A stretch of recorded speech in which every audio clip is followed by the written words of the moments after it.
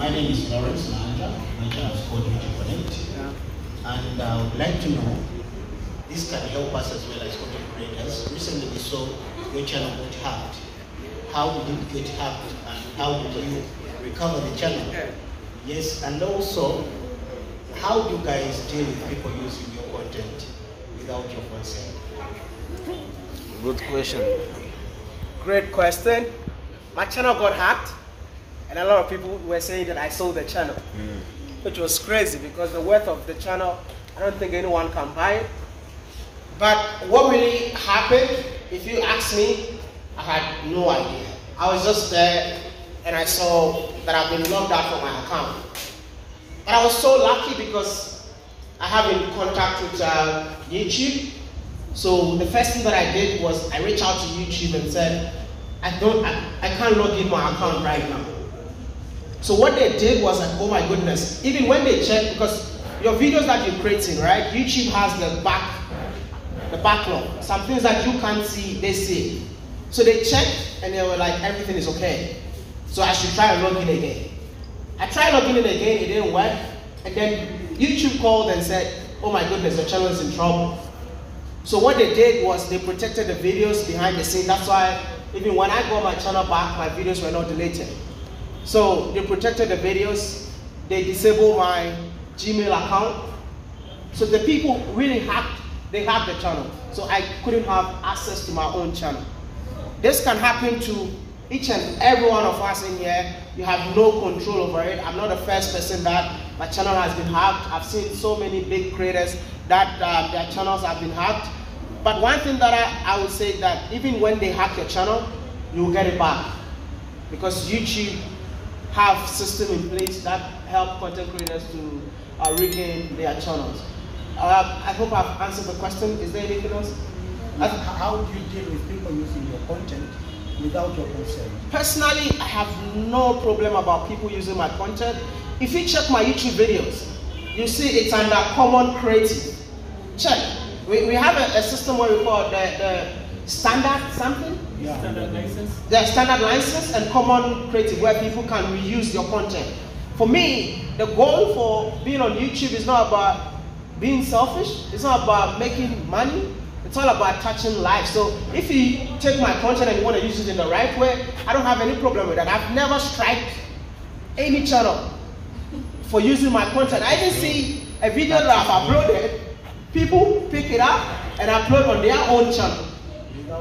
Without any, see, WODE MAYA is just a free guide. I don't care how people use my content. All I want to know is that the message is spreading. That's the most important thing for me. How does Miss Trudy handle it? How people taking your content. Oh, same. I never strike anyone. It's okay. Anyone can use my content. It's okay. So we hope you're not calling them to steal your content. That's a good one. That's a good one. Yeah. Thanks so much. My name is Girls and my channel name is Girls Fitness. I do have fitness related content. So WODE MAYA, by the way, I travel 300 kilometers from west of Uganda to come and be with you here so that I can have a chat with you. So the last time I checked, you had created a second channel about fitness and I was so excited. WODE MAYA, I need to follow this guy, you know? All of a sudden, after getting like 1K subscribers, I went for those 100 videos and I was not seeing any. So I was like, what happened? It's my editor here. Wrong? It's spinning around. We still have it in plans because as much as we travel a lot, sometimes we don't have time for ourselves. We really need to sit down and make sure that we are working out and take care of the body. So when I saw that channel, I was like, come on, WODE MAYA, this is what we've been waiting for. So do you still have chances of reviving your channel or hiring a fitness trainer or a fitness coach to make sure that while you're creating your content, but you also living a healthy life? Thank you so much. I wish my editor was here. Steven is here. So, Steven here.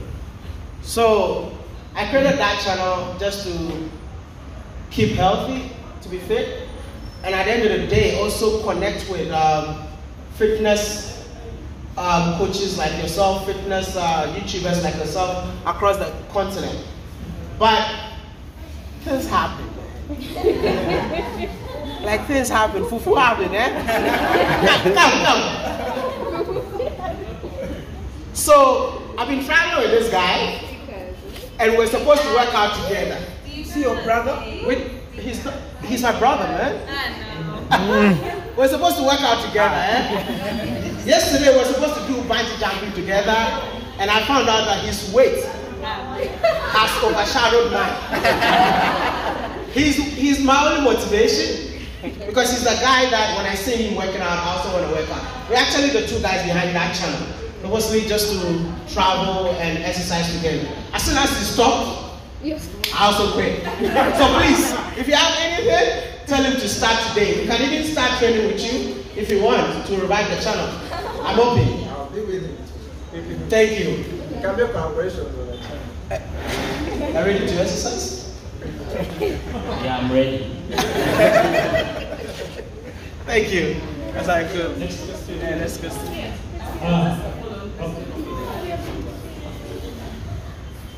I wanted to ask, my name is Robina. I wanted to ask what steps you will take to safeguard our channel. Our channels from being hacked. Any security measures that you individually take so that we can protect our channel. Okay. So what I learned, what YouTube taught me, is what I'm going to teach you guys. So, first of all, you need to have two-step verification. Connect your YouTube to your phone and your another email address. 2, there is this device that I never knew it exists until my channel got hacked.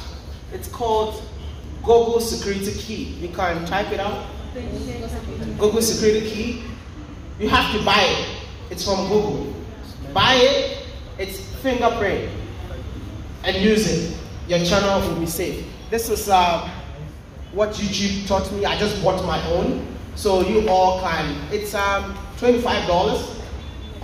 You can check online and buy it. Amazon. It's gonna be there. Yeah. Awesome. Thank you.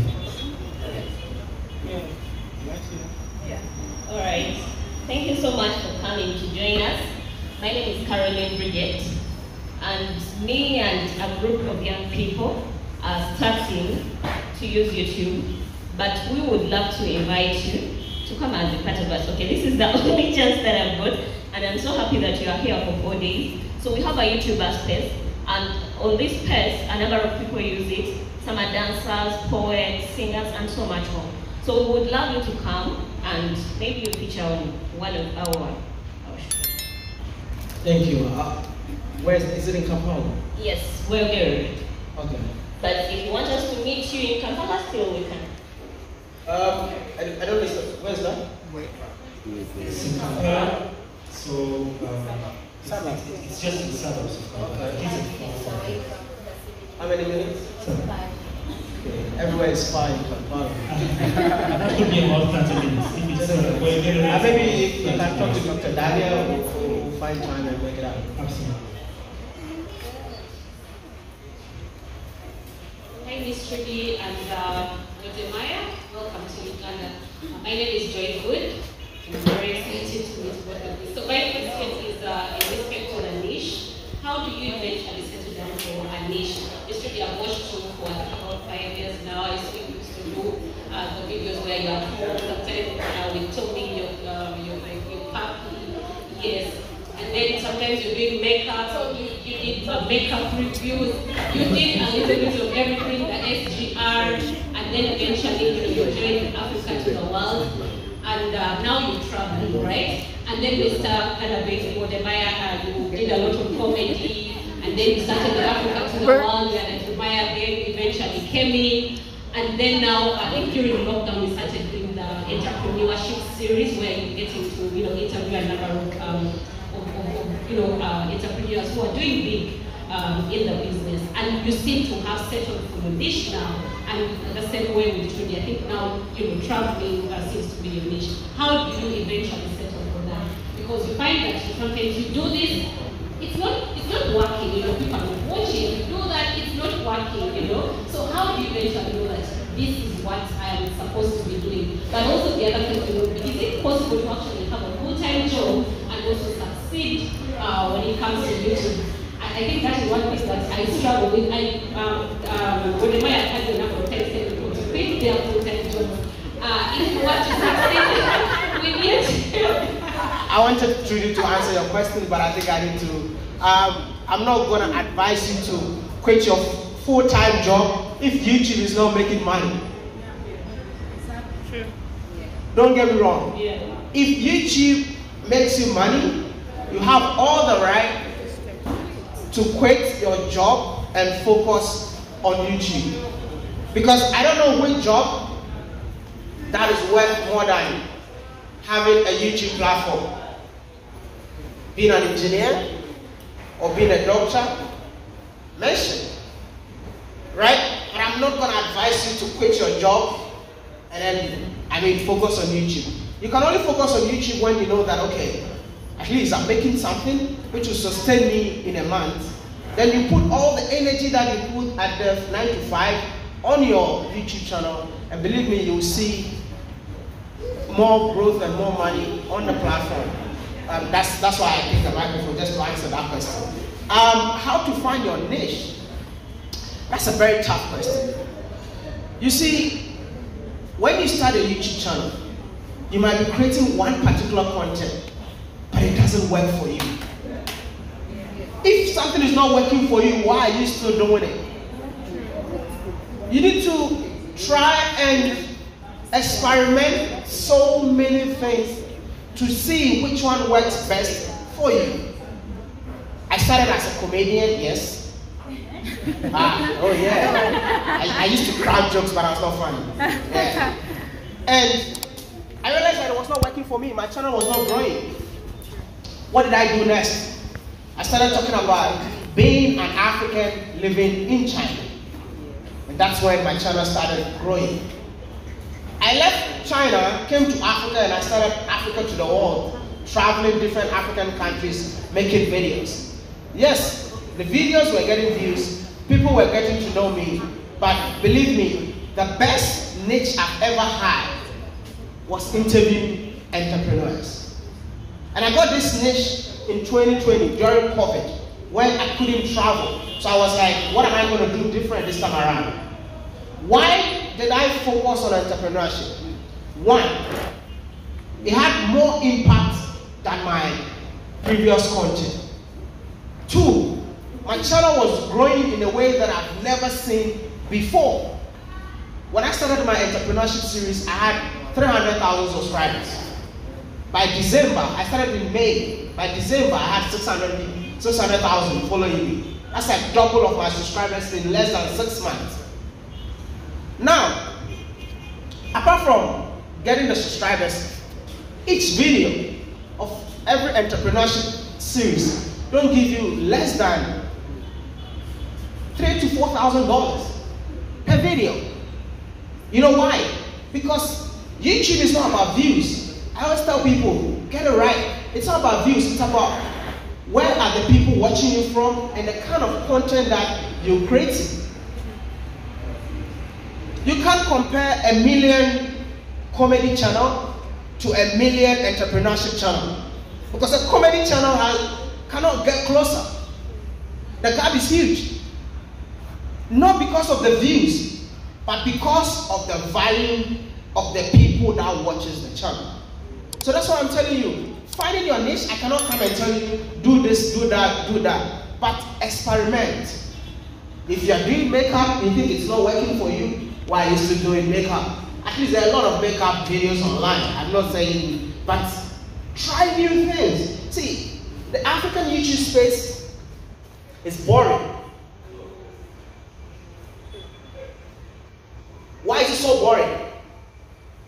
Because African YouTubers have decided not to be creative. And when you talk about it, people are saying that, oh, you're trying to hate on your fellow content creators. No. There's so many things that when I walk around, I see as content, but no one is talking about it. I've seen that now, the village content is becoming popular now. I said it in Ghana 3 years ago. Why are you guys not showing our village lifestyle? Now I've seen a lot of people are doing village content. The food we eat can be content on its own. Have you just woke up one day and said that, okay, you're eating matoke, today you're going to eat? I think the mistakes that most of you make, you think the whole world is just like your country, so we know everything. I think Trudy said she didn't know like there's safari and people are mad. I didn't know either. I posted a picture with a gorilla. And then my friends from Rwanda were like, oh, you're back in Rwanda. Ah. I'm like, oh, I'm in Uganda.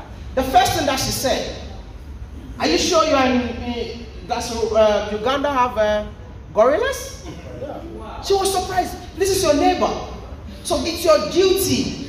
Just an interruption, small interruption. Thank you. Actually, Uganda has almost 0.5% of the total population of the mountain gorillas. Why are you not telling us? And you are telling me. So you see, this is the problem that we have as African content creators. There's so many things. Go out there. Don't just be in your room and you think, oh, hi guys, welcome to my YouTube channel.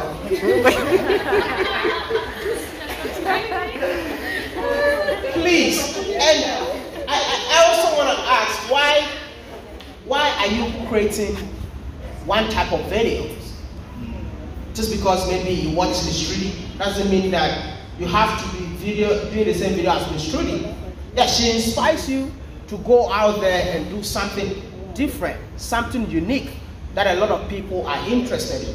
So find your niche. The niche is out there, but it's up to you to go find it. I hope I answered that question right. Well answered. Thank you. Okay, thank you so much. Okay. Oh. You wanna? So You wanna? I didn't answer. So unlike Maya, for me, I can't say I found my niche. I'm still struggling, honestly. I can't say there's this one content that is my niche. And I tell Maya all the time, I'm still struggling to find myself on YouTube, honestly. I don't feel like I found myself. That's why I try different things. I'll be traveling, I'm doing family content, I'm doing different things. But it's okay because life is a journey. And you don't get it at the same time. So every day I'm just doing my best, trying to be consistent. So yeah, that's it.